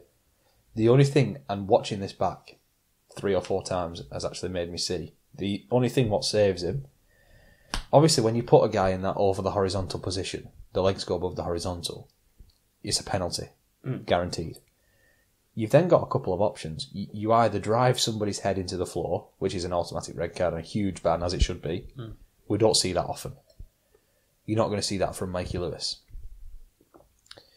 You could just drop him on his head. We see that. That's basically what Kieran did. That gets you a yellow. I think because he tries to pull him back up, and Farrell actually helps. Farrell saves him a bit from the yellow because Farrell moves his head and pushes his hand. Makes it so he lands on his back. So he lands on his back. But I think Lewis does try and kind of rescue him. And I think that saved him from a yellow, to be honest. I just think this has to be a yellow, mate. It's a it's a big mistake. Because it's so dangerous. I know he tries to lift him up, but if he tries to lift him up and slips, or doesn't have control, Mikey Lewis is not a big man, first of all. He's in such a vulnerable, dangerous position that I just think that's an immediate dangerous tackle. It is a dangerous tackle. And that's why I think it has to be a yellow. The biggest punishment is that he got his side back away 2 scores again. And I actually don't mind that he kept 13 on the pitch. I don't mind that he kept 13 on the pitch, honestly. I would have been much happier to see Burgess see yellow for diving on the head of an injured player than I would for this. Because I think, it was silly and it was reckless, but he does try and save him. Yeah. He doesn't try and drive him on his head. So I'm happy with him staying. And also, it gives him an excuse. Yeah, I don't want them to be any controversy. Because we beat them with 12 last time. There was no kind of, again, like you said, we said this on the previous half. There was no real bans in the semi-final that were controversial. We could say, oh, well, that's not because we were missing him and he shouldn't have never been banned. That was never a ban in the semi-final. There was none of that. There was no, again, both Vincella's back, Farrell's back. It was a bit like two teams, there's two strongest squads out. About a couple of injuries. Like, do you know what I mean? I didn't want there to be any controversy late in the game. I just wanted to kind of beat them and no one have anything to say except Wigan with a better team on there. I just think is what's happened. I just think. I do get what you mean. We've seen people get yellows for that, haven't we? We have seen people get yellows for that tackle. If Wigan had lost this game, everyone is looking at that tackle saying, how has he not gone for 10 minutes? I think it's only the result that has stopped people going back and looking at it. I'm glad it has, though. I'm glad it has, because I wanted 13 on 13 and I want to beat them 13 on 13. No excuses. I just don't drop someone on the red. Oh, put him Yeah, in but position. I'm happy with him. I'm happy with him not seeing yellow because he tried to save him. I would have think Burgess deserved a harsher There are punishment. plenty of people this year who've had people in that position and not put them on the floor, and other people have helped save them. Did Burgess do a thing that's worse? I think he definitely did. I think dropping your elbow on somebody, defenceless player, even if he's not potentially knocked out, dropping your elbows onto a defenceless player who's been tackled is one of the worst acts in rugby league. On elbow to head. Just point out he could drop. If he drops Farrell there, Farrell could break his neck. Well, he didn't drop him, did he? Yeah, he definitely would have gone for yellow. He has no control over that. And I actually think it's worse when it's one-on-one because you are in less control. The 2 and 3 people involved, and someone picks a leg up and whatever, there's 2-3 bodies holding it up. You never see a yellow card if it's 2 or 3 on 1. I think the fact that it's one-on-one. Harry Smith at Cass. He drove him though, didn't he? It was shown to be a yellow because he wasn't told horizontal, but he drove him. I think Mackie Lewis's was worse than that. I probably was, but I'm okay with it. I'm okay with it being a yellow looking at the result now. I'm okay with it. But I just think... I'm okay with it not being a yellow. I think you should punish people like Burgess. Right, let's move on from that. Obviously, Kieran kicks that, makes it 9 points to 2, meaning they need 2 tries. Wigan blew 2. Hull KR, you could say blew 2, or Wigan defended them really, really well. I don't think they were gilt-edged chances like ours, though. No.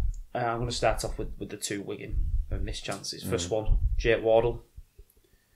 Field does so well. Very similar to the try he had set up last grand final, where he gets on the outside of the winger, threw the ball back into Wardle. This time, though, Ryan Hall talked about how good he was. I just wish he'd gone himself. He did the right thing passing. I think he beat Evans on the outside. I just wish Field backed himself and beat Evans in the corner. I think he probably does. But to be fair, you've got to back Wardle to score. I think so, yeah. And I just think he just hits the floor funny, and his arm sticks, ball pops out. That was at the point where the weather just took a turn for the worst, and we were seeing the pouring down rain and hailstone and everything. And he didn't slide. We talked about no, he kind of bounces off the floor, doesn't he? And the ball kind of. I think his comes elbow up gets stuck in the ground. It's like the point of the ball is below his arm, and as it hits the floor, it just bounces almost up and comes out. And we obviously had no idea about that because we were behind the play. Yeah, we didn't see it. We were thought convinced it was a try. We were just waiting for him to point to the floor, and And you look back at it now, on the replay, Wardle knew. Yeah, he puts his head down, disappointed. No. He deserved the try. He's been fantastic. I mean, Jay Field was celebrating, and he was a lot closer than we were. Yeah. And he deserved it. He's been the best centre in the comp, do you know what I mean? By far. And he did deserve it. And you know what, Jay Field deserved that try assist? He did. Because is now the time I want to talk about Jay Field? Yeah, he was absolutely everywhere. It was like there was 3 of him on the field. And I've spoke about Jay Field before. And I almost think he doesn't get enough credit for what he does. Dirty work. And French does dirty work as well. But these two get credit for attacking flair. And Field is so much more than that. Yeah. So much more. There's times where Jay Field just says, I'm not going to let you score. Where he chases down Batchelor. Yeah. I'm not going to let you score. Where he throws himself into Ryan Hall. It's just brilliant. And these are not even like one-on-one try savers where he's chasing somebody down or he's putting somebody in touch. These are actual hard tackles to make. Tough yards. he sprints everywhere. Yeah. He's always on option. He's always engaging defenders. He's always out the back. His engine's so impressive. To It's move around the incredible. field and be everywhere. And it's his organisation as well. Yeah. in We defence. spoke about that last week, didn't we? His organisational skills. I just want to say to that. Obviously, there's always the talk about Field or French at fullback. I think the big thing that Field has over French is that engine. And French is good, but Fields is ridiculous. He is everywhere, every play. And I think at fullback is where you see the best. And I don't think French being at 6 or 1 really affects how much we see of him. Completely agree. There was an incident in the game against Lee where he made a tackle on the left-hand side, then made a tackle in the centre of the field, and then made a tackle back on the left-hand side. He made 3 tackles where he ran round everyone and got there. And the amount of times we see a Field, There's not many fullbacks that even try that. they make a play on the right-hand side. Again, this was in the league game. Kieran got tackled. He never got the ball Field. But then he got on his bike, got all the way around to the other side of the field, and put Marshall in. I'm kind of glad he's not being talked about as like super try scorer anymore. Yeah.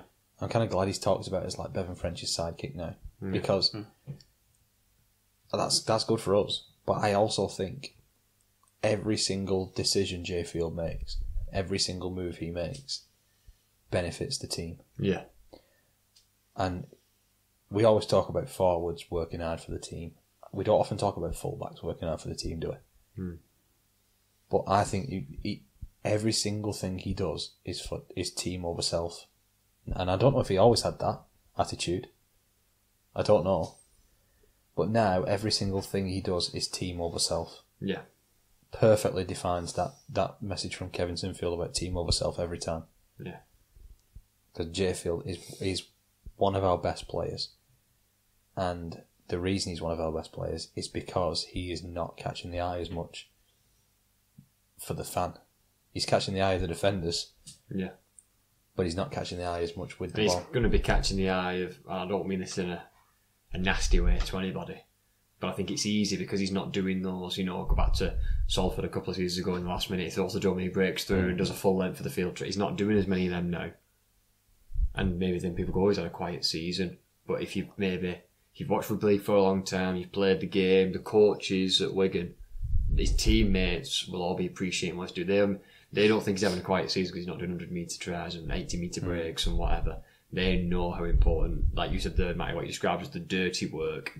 Your neutral fan might miss that. If you've been watching rugby a long time, you might watch Bevan French and go, yeah, Fields having a quiet season for his normal standards. But if you know what you've been watching it a long time, you know how important that work is. And also, what Jay Field does if for you the watch team. Wigan week in, week out like we do, you kind of get a bit more of a picture of that. Yeah. You do, and it's different at the games. You see a lot more dirty work at the games. You don't tend to see the dirty work on the camera. So I think, obviously, he must rack up the most kilometres of any of our players. He must do. But he's always on the move. So he puts a shift in every game. What was I going to say? Yeah, I think Jay Field has been incredible this season when he's played. Yeah. He's been incredible, and that bachelor tackle that you talk about, there's about 2 minutes left, I want to say. Yeah, maybe 3 or 4 minutes left. That's when I thought we'd done it. That sums up the work that he does. Absolutely. If you want a clip, you can forget all the fancy tries he scored, the highlights and whatever. He tries to put Ryan Hall in touch. The ball comes back inside. He sprints back inside and tackles Bachelor from behind. You will not see, and I'm going to say this, you're not going to see any fullback in this country do that. No. The other try that Wigan may have blew, Liam Marshall. Bit of a scrappy one. Jake Wardle gets on the ball, just lifts it up to Liam Marshall. Yeah. Who just drops it cold. We were on advantage here, weren't we? Yeah, that's why we didn't get the ball back. We played advantage because they knocked on and then we lost it in this case. I think, having seen Marshall this year, you've got to imagine he's gone and he's under the sticks. No one's catching him because Budgie's on the floor, isn't he? There is a player coming across, but I'm imagining Marshall's going to score based on how he's done this year. We know with his intercepts and his drop balls. He is just giving everybody a clean pair of heels this year. And even if he doesn't score, he gets us right up the pitch and we probably score off the back of it. Because that breaks their hearts then, doesn't it? If we get right up the pitch there. Yeah. As it was, we give him another chance. Now the two try savers. First one, heading towards touch. I think it was Hall. Heading towards touch. Might have been Broadbent. I'm trying to remember off the top of my head now. The ball comes back inside to prevent it going out. I want to just mention Field again. Does so well here to not just dive on the ball, because the temptation is to grab the ball and stop the play. He actually allows the KR player to pick it up and then gets pushed into touch, so we get the ball back. I think that's just such a minor detail. He could easily dive on it, panic, dive on it. They push him into touch. It's 6 again. And they get another set on our line. That wait and that pause from Field, just to allow them to pick it up and get tackled, we get the ball back and it releases a little bit of pressure. The second one, ball gets thrown back inside and it lands to Bevan, doesn't it? Bevan sets off, makes about 10-15 metres. And I love that. It was mad. I jumped up and started almost thinking we'd scored when he got going on his bike and he starts running. But moments like that win your finals. Yeah. Try savers win you. Yeah, they do. Yeah, they do. I mean, we said it last week, didn't we? Defensive moments. We had a moment there with Bevan. We had a lot of defensive moments. We had a moment with Jay Field where he set one up and we didn't finish it. We had a moment with Marshall where he kicked out for himself. Yeah. So we made 3 moments and the rest was all defence. Yeah, it was. And you know what? If we needed to, I'm sure we'd have tried some more and made some more moments, because Bevan can just create that. Yeah, he does. Jay can just create that. He creates time and space himself. We'd hit Nsemba as lead runner so many times in the first half. Yeah. That I was starting to think, right, now's your chance to give it to Jay. Yeah. Now's your chance to give it to Jay.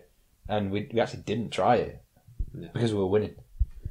If we weren't winning, so by 2 scores, I bet we hit Field at the back a bit more. Because we had drawn them in with hitting Nsemba every time. Yeah. Matty's talked about Jay Field. Can I talk about my man for a bit? Yeah.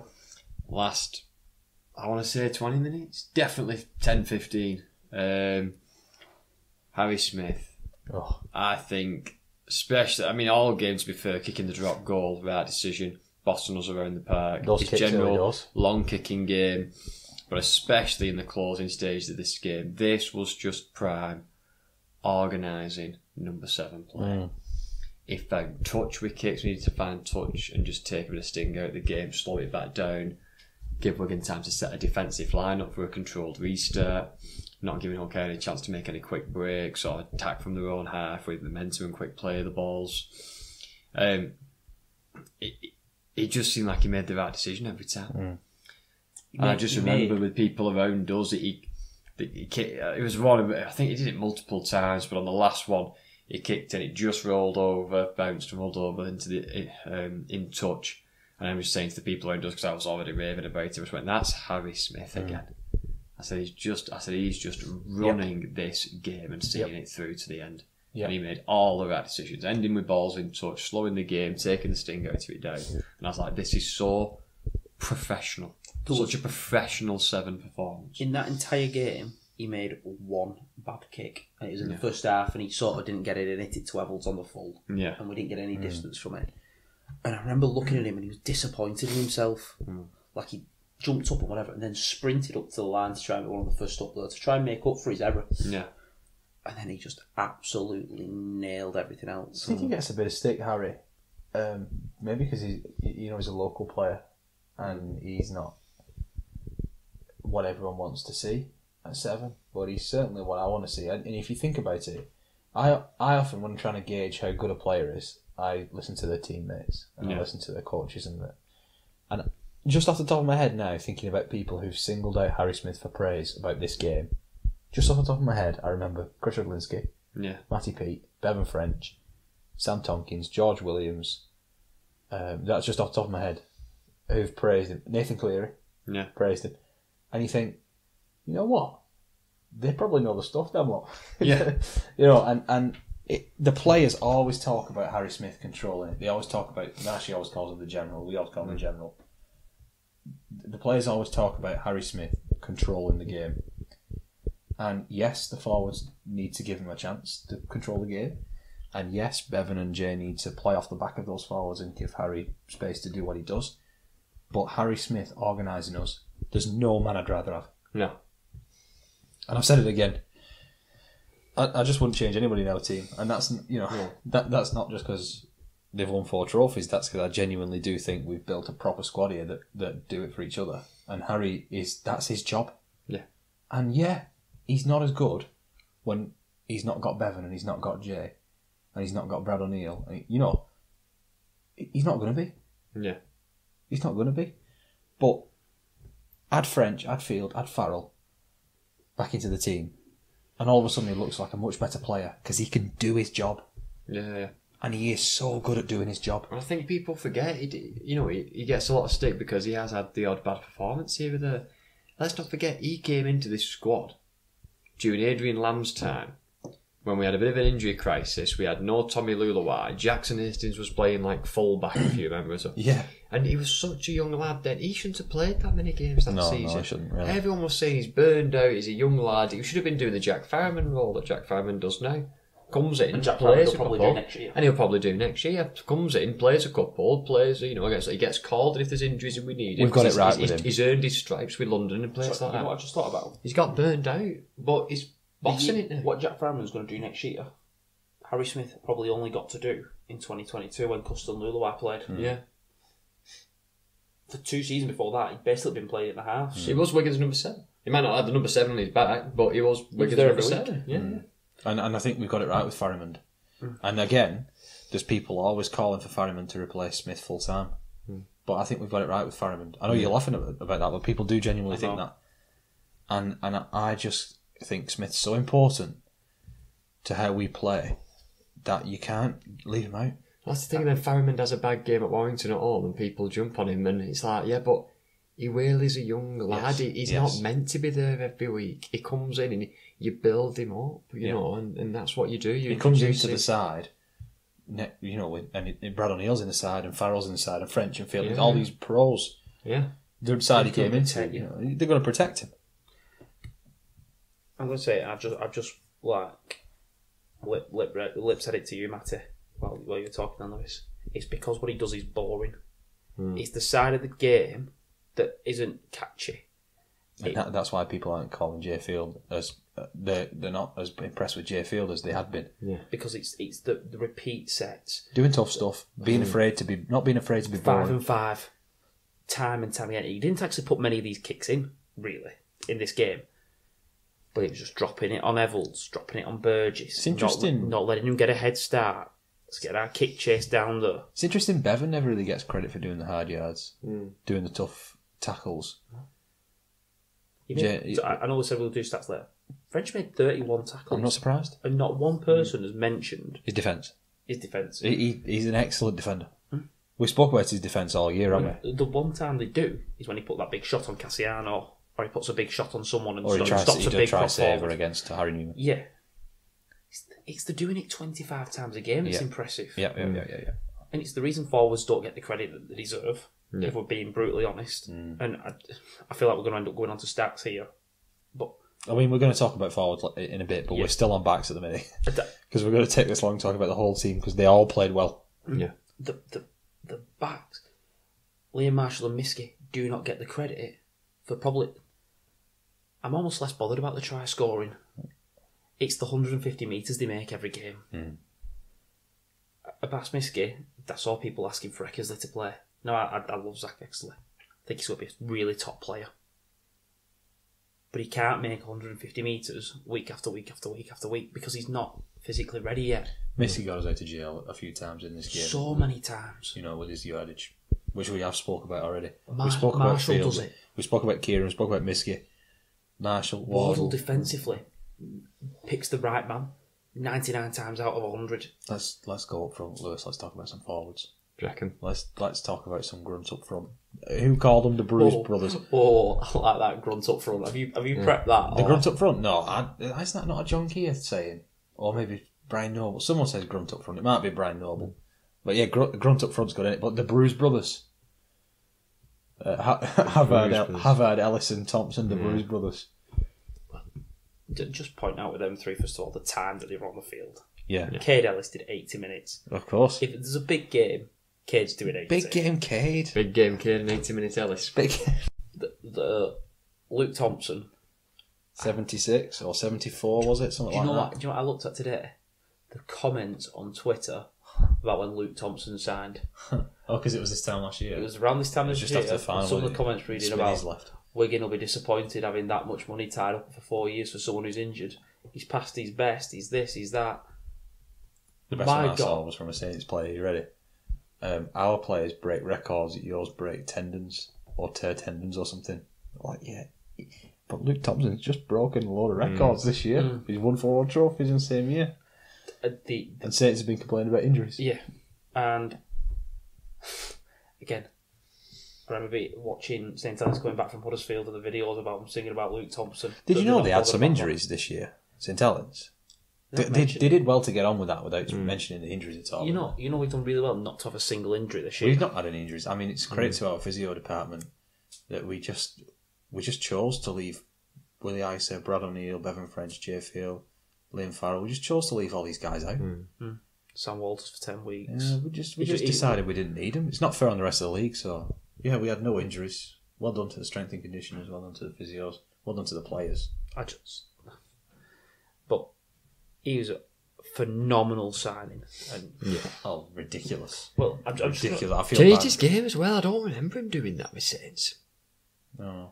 Did he? I always feel Have like I got it wrong? I think he remember was him being always. this- I think he was always a hard worker. He was, don't get me wrong, but I remember him doing maybe 20, 25 minutes, then being rotated in and half. I don't remember him doing like all. I do think they had and 4 just coming forwards. off maybe. I think they had 4 forwards that rotated pretty well. Knowles, Lees, Wormsley, them two, and then a bit of Parsi. And Thompson. they had a bit of balance, a bit more. They still used to bring McCarthy Scarsbrook off bench. Yes, It would they be a did. 70-plus minute prop. You don't get that nowadays. But Not really. You don't get that. You know, going back in the day there with Peacocks and Fieldens who do 80-minute props, you know what I mean?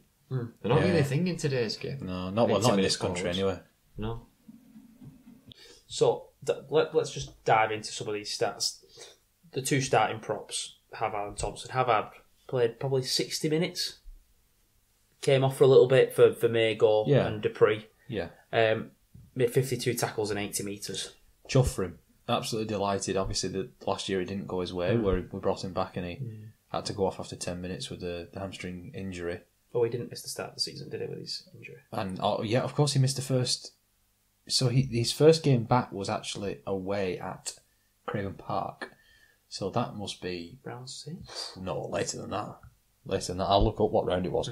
But he didn't actually start playing until Craven Park away, which was the second defeat. I think he's going to get made out of it. Maybe because of Thompson and Maygo like taking the highlight of our round 9 forwards. Do you think he's kind of going under the radar a little bit? For what I he does? can't believe the amount of opposition fans. 11. He missed 10 games. He missed 10 games. He didn't, though. Plus He pre-season. hasn't had any injuries. Pre-season and the first 10 games, including World Cup Challenge and first Challenge Cup round. So he came back round 9. Sorry, Lewis. You talk about Havard going under the radar. Yeah, I'm saying with obviously Thompson's taken the limelight for very good reasons. Maygo's kind of taken a Sky Sports Man of the match and had a bit of a highlight reel of him I think leaving bodies on the floor. Do you think Havard's going a bit kind of under the radar? Maybe. The thing for me with Havard is he isn't a Maygo. He's not going to run over the No, front he's rows. not. But what he does, and I will go out on a limb and say this, I don't think there's a better prop in Super League at doing what Havard does. But getting to the line and just shimmying, Finding his front. get on his front, play, and watch. I reckon most of the time it's him or Thompson that line us up on a post. And if we're in the right position, Ellis does a lot going to first receiver. He does. I think Havard is the one that'll just shimmy to get us onto a post, get on his front, quick play the ball, we're at you. It's interesting, isn't it? Because if I asked Lewis who his favourite forward is, I think he'd say Luke Thompson. And if I ask you, I think you'd say Cade Ellis. But if you ask me, I'd say Ethan Havard. And those are obviously the big 3. We all love all I don't 3 think of them. any of them are wrong. No, but I think we're all right. You know what I mean? Yeah. But we all just like something a bit different now. In our forwards, and they complement each other well. Yeah. Oh, they're a perfect front 3. They're a perfect 3. I'm just having a look actually how old Ethan is. because he's played his 100th game. He's had a few injuries. He turns 24 this month. Yeah. So he's got another 2-3 years before we're even talking about him being at his peak. He's 4 years behind Thompson. He's 4 or 5 years behind Cade Ellis in terms of age. He's a phenomenal But talent. he probably played as much as Ellis. Because in the NRL, they don't tend to throw forwards in young. Ellis has anyone had in 3 pretty uninjuries. Yeah, I bet. Unaffected injury. I So bet he must be similar. near 80 Wigan games. Yeah, he probably is. So I'll probably Minus all the ones where he was headbutting people for that brief spell. He's got that out of his game. Partner, Luke Thompson, 48 tackles and 145 metres. I mean, what more can you say about Thompson that we've not already said? He's a machine, isn't he? You know what game always stands out to me? We played Salford at Salford the second time. You know when it belted it down, Oh yeah. and we were on top, and they brought him off early, and he genuinely seemed disappointed. And then for the entire rest of the first half and the start of the second, was sat on exercise bike, and it started a bit of a joke with the lads that we got to the rugby is that he's come off early, he's going to have to go and do an half marathon to pay up for it or whatever, but he just never stops. He's ridiculous. Well, there was a funny moment in the sheds after the game. You seen this? Where they were doing a dance or singing a song or something, and Matty Pete said Luke Thompson didn't have any rhythm. There was no rhythm in his hips. There was no movement in his hips when he was dancing. And he basically said, well, if you brought me off a bit earlier, maybe I'd be dancing a bit better. It's there through the middle of the park in a grand final. Like that. No wonder I'm not dancing very well. So I think he is a really, really good big minute prop. Yeah, he's an athlete. As we spoke about before. Absolute athlete. To be that big, that strong, that powerful, that quick, but have this stamina and cardio to go for 74 minutes. I don't actually get... I would love to have a strength and conditioning coach on here and say, how do you actually train someone to do that? To put that much muscle on, to be that big, that strong, that powerful, And that fit. but also that fit and have that much cardiovascular endurance. How do you actually train for that? Do you know why they bring these rules in about minutes? That's a good question. This is It is. I would love to dive into like sports science on it. It's going to be really interesting, this, because I can't remember if it's next year or the year after. Don't the rules come in about how long you can play? Well, they're reviewing that, but it's meant to come in next year. So that would be interesting, because people like him, Minute limit. That's what it's got. I just think that's going to be so interesting, because it actually negates the advantage of having these. And it'll probably affect players like Mago, Front rowers. because you can't carry a prop on the bench who does 15 to counteract that. Yeah. So it's going to be interesting to see the balance of that. But You'll just have to have more weeks off. That's why you'll need more props in your squad, because you'll have to just give them weeks off, because you can't, yeah. Now I'm going to move on to the back rows. Start off with a younger lad, junior in December. He was off for 15 minutes. His HIA. Doing his head test.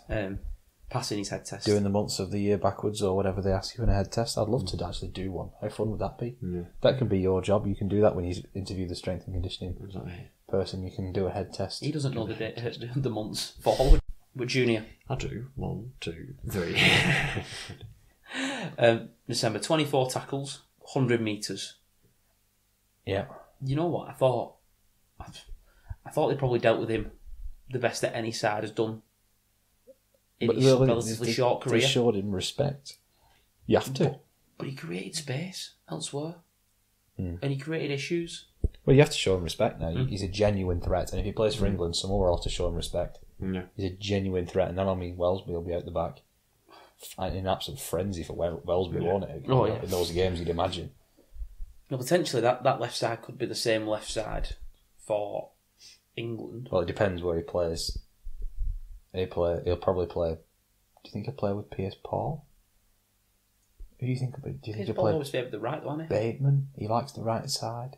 Both of them prefer the right hand side. So if December plays, Smith, I would suspect, would be on the left side. Wardle and Marshall, they probably want to keep that partnership. Who else has he got in the squad? Has he picked Bateman in the squad? I don't know. I was looking at it earlier. But I'm going to move on to the captain. Obviously, missed out the week before through illness. Sam Walters came in and did a brilliant job. 53 tackles, alongside Bevan French's 31. They were targeted Maybe because he didn't play last week. I don't know why you would target Liam Farrell defensively, because he is ridiculous. Maybe it's down to our strength of Mikey Lewis and Tanganoa coming on the left side potentially. But he just does everything so well. I can't remember the last time I remember Liam Farrell having a bad game. Well, that's why he's the captain, isn't it? He leads from example. You get an 8 out of 10 every week, don't you? He leads with his actions on the field, doesn't he? Yeah, he's just brilliant. Yeah. I'm just looking at what second rows he's picked. Bateman, he has picked Bateman. He's picked another second row. McMeekin, he's a bit of a second rower, isn't he? He's picked a lot of props. Maybe Kai Pearce-Paul wasn't meant to play, was he? Pearce-Paul is in the squad. Is he? And Semba's in the squad. So of actual second rowers, you've only really got Nsemba, Pearce-Paul, and Bateman, who actually play there week in, week out. You've got McMeekin, who can play there, and you've got probably Smithies, who can play there. Aside from that, he's picked a lot of props. So might in that back row, Kai Pearce-Paul and Junior Nsemba. Yeah. You know, that's probably the one thing we've not seen from December. Him being used at kicks. No, we've not seen that, have we? But with him being on the left-hand side, it's a bit difficult to get a cross-field kick to him. Yeah, you can still do it. What I mean is, it was usually Smith going for Pearce-Paul and Pearce-Paul tapping back to French. Yeah. With French kicking, you possibly not got as good a kicker as Smith. Unless you couldn't have Smith float. Yeah. Might want to bet for winning over half-backs as well, more than just kicks. Yeah. When you got height and power like that, well, both sides of the field. We didn't talk about that, where Smith chipped over the top for him. Yes. And it back spun, and Nsemba caught it. Now, Nsemba catches that clean, he's a chance of running over Evans. Yeah. If it's somebody else, it's a catch and pass. You know, if it's Lehman or French or one of those guys who's got good hands, it catches and passes. And who was on his shoulder? Was it Lehman on his shoulder? Might have been Lehman. I don't back on remember the who was on his shoulder. Whoever it was on his shoulder was in for a try, at a walking try. But yeah, I like that chip and chase from Smith for Nsemba. Yeah. And he even put a kick in this game. Yeah. Which he did against Lee. I think, for such a big guy to start putting a kick in. Last one of the starting five. Cade Ellis. I love him. The king. For someone who was not really given the credit in his first season, second season, he had his few disciplinary issues. He had the headbutt on Ratchford. We liked him as a prop. Yeah. To turn into this ball-playing 13, who looks like he's played that role for the last 15 years of his life. Yes. And I'm not saying he's as good as Isaiah You're doing it, but you wouldn't watch him and go, oh, he's considerably worse. The meters, the hard work. He is someone who gets better in big games. Yeah. I think in quieter games he can often throw an offload that's not needed and maybe make up a mistake or whatever. I think he's added the offload into his game more recently. I remember him offloading in the Challenge Cup final to get Smith in for a try. And that was like, oh, big deal, Cade Ellis just offloaded. I just think sometimes in quieter games, less pressure games, he can make a silly mistake or drop a silly ball. Maybe, but then everyone can do that. But big games, he is almost perfect. He is a brilliant loose forward. 56 tackles, just short of 100 metres, carrying. What did he do wrong in this game? I feel like I remember him throwing a ball that got intercepted. I know that was in the league game. I was in the league game, sorry, no? He did make. I don't remember him making a mistake in this game. No. I don't remember him doing anything wrong. Don't think many did, to be fair. No, true. We were very mistake free. We were safe. Yeah. Because we played with a lead. Yeah. Now, let's talk about the 2 9s. I want to give a bit of credit to Tom Forber. It's very difficult, or very easy to forget, That we haven't got Brad O'Neill. But just talk about what happened to Tom Forber. Because there's not been a lot mentioned. he started the season out on loan. He then had to overcome a pretty bad injury himself. Do you not remember going towards Magic and we were saying we're just waiting for Forward to get back fit so Lehman doesn't have to play 80 minutes? Yeah. He was back for Magic when, or just before. I think he came in the game after Magic. Or was it the game after Magic? Yeah, I think he was fit for Magic. It was around Magic time. He's never really had a run of first team games before that. I think he might have played one, maybe two. No, he's played a few games, but not in a run.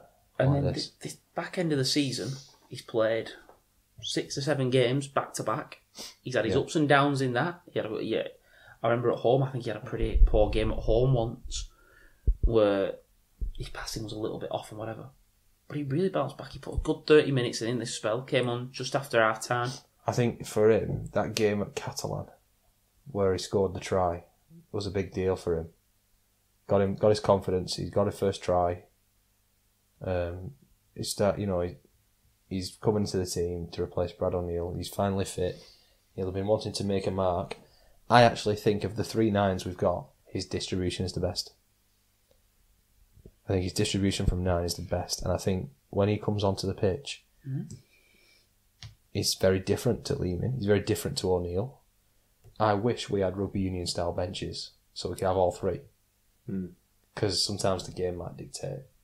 Yeah, which one comes up? Because I think a rugby union style bench would suit us a bit more than it would suit some other teams. Maybe I'm being a bit greedy by asking for that. But I think when Forber comes on, his distribution is perfect. And it is in Ellis's hands, and it is in Smith's hands, and it is in French's hands. Perfect. And not to say Lehman and O'Neill are bad at that. They are much better than him at other things. One thing we've started doing with their 9s is a nice wide pass off the ruck, which Yes. I like. It's normally going to Ellis. There'll be like a prop on the inside, and it's about a 10-metre ball, 50-metre ball. You just need finds accuracy for that. Ellis at first receiver, and he's got someone on the inside of him, or he's got bodies in motion on the outside of him, which is normally goes into first receiver and either.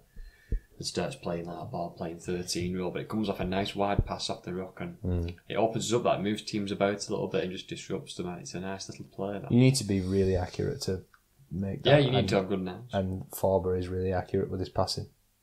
And I think he's not let anybody down defensively either, has he? No, he's been very good defensively. Been good defensively, not letting anybody down. I think he deserved this. For the role he's played in getting us the League Leaders Shield and the role he's played in getting us to this final, he deserved the chance at Old Trafford, and he stood up. Yeah. And he played well. And you know what? For a bench 9, you didn't notice him too much, which is probably a good thing. Yeah, you didn't notice a change. If you're Tom Forber, you don't want to be noticed. You want to just get the team around the park and make your tackles. Yeah. And he did both those things. 100%. That's why he's different to Lehman. Lehman, he's going to catch the eye. We're just under that nature of his game. Forber, he is carrying the piano, I always say. Carry the piano for the artist to play. And he's a tough lad. He's a tough defender. Yeah, he's a tough defender. Lehman, he had a difficult start to his career just in terms of played at Cass, walked off at Castleford in that first game in a boot, managed to play in Penrith, but I think he only got 15 minutes on the field before he went off after his try. Then he was out for a while. Then he came back in partnership with O'Neill, and it was a little bit difficult for him trying to build them relationships up and style of play. Then he had to change and be an 80-minute 9. Then he's been a starting 9 and had to be more controlled than possibly what we expected of him. I think he's been phenomenal to start with. What do you think his best role is? I still think his best role is coming on after half an hour. Yeah, so do I. Which is usually how it goes with a player like Cruz Lehman. Yeah. What do you think? Come on after half an hour? I think so. Do the last 15 minutes in the second half. Yeah, Something like that. I find it weird, and I do want to mention this because I've just thought about it. But obviously O'Neill and Lehman usually end up with O'Neill doing 20, Lehman doing 20 before half time and 20 after, and O'Neill coming back on. That's usually the way. But have you noticed a couple of teams like Hull KR, like Warrington, have done this? To have the more creative one on at the start, so that he's on at the end if you need points. Yeah. Litton should have been in more in this game, I think. Yeah. He struggled to get into the game. He should have been on more. He should have had more minutes. Yeah. Right, should we... I think that wraps it up, really. as in terms of the game. Yeah, you think? I think so. I think there's quite a bit to talk about though. It's going to be a long episode this to talk about one game. It is a very long episode already. It's probably longer than most of our episodes already. Who cares? No, I don't. We've won a grand final. Should we talk about it? Liam Farrell, he looks really good picking that trophy. Yeah. I could get used to seeing Liam Farrell picking up trophies. I already am used to seeing Liam Farrell picking up. He's picked up 7 in 3 years. Yeah. And he's picked up the last 6. So I am used to seeing Liam Farrell pick up trophies. Yeah. Remarkable. Yeah. Remarkable season. We will not see the like of it again, probably. Played 34, won 29, lost 5. And at various points through this season, people have written us off. Yeah. And the world's been caving in. Losing away at Leeds, that was the worst thing ever. You know, we were going downhill. We were never going to win anything. It was Harry Smith getting a red card as the worst half back in Super League in a poor side. Losing away at Hull. And then Warrington, getting beat by Warrington at home the week after. That was the end of the season. So, to lose 5 games all year when we lost the league on Good Friday. Yeah. We lost the league at home to Warrington. We lost the league away at Craven Park. And away at Headingley. So we've lost the league 4 times and still won it. Yeah. And we've only lost 5 games. And 29 wins and 5 losses is ridiculous in any sport. Yeah. And in all competitions, when you factor in that you've played Penrith and you've gone to the final of every competition, it is a ridiculous season. Yeah. And we're not taking it for granted. We're going to enjoy it over the next few months. But do you think this team are finished? No. Not a chance are they finished. Well, I got corrected the other day. Saints actually won 6 trophies in a row. Oh, did they? We're going to need 1 more. Minimum to hold the record. Really? And I think they're going for that. Challenge Cup. Should be the World Challenge. But It won't be, will it? It'll be the Challenge Cup. Penrith don't want to play Wigan.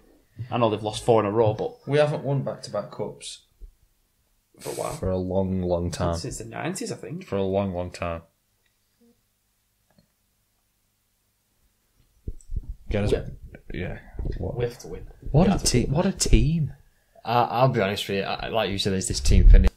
I think this could actually be the start of a bit of a dynasty.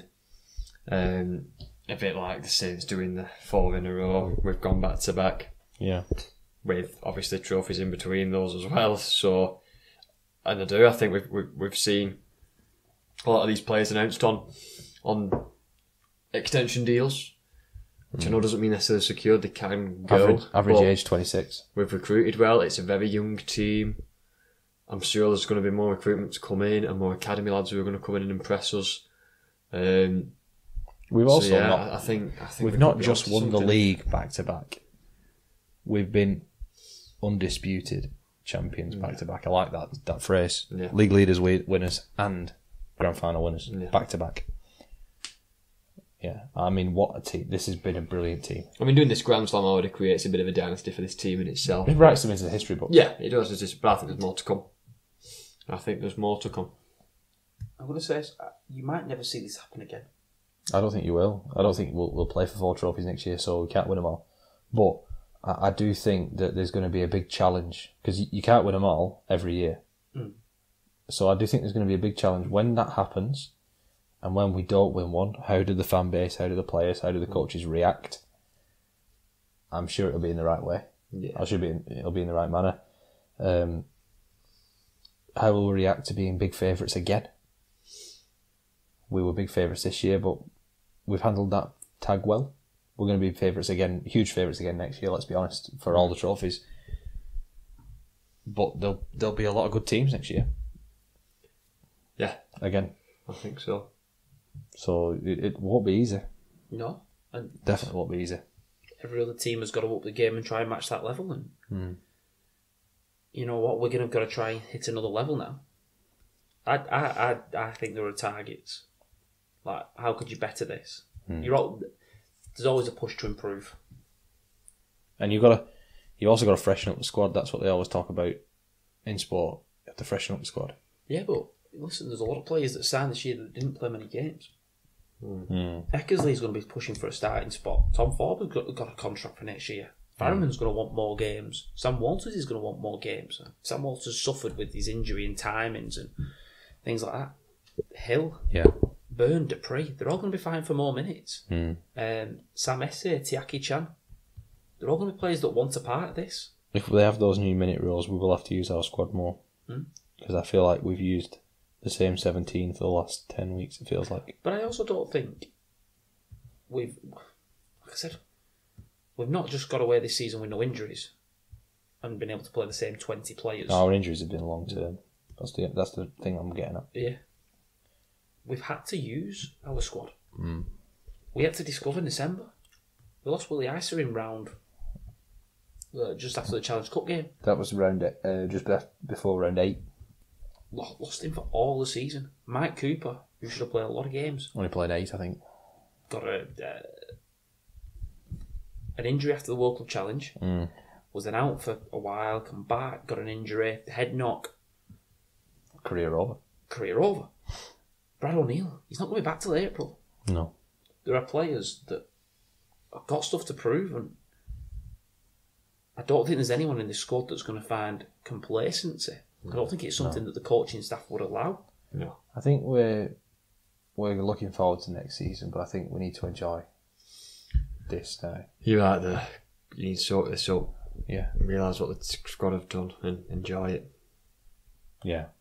I completely agree 100%. I think it's a really special squad. I think we'll probably do an end of season, whole season review at some point in the next couple of weeks, because this is a very long episode.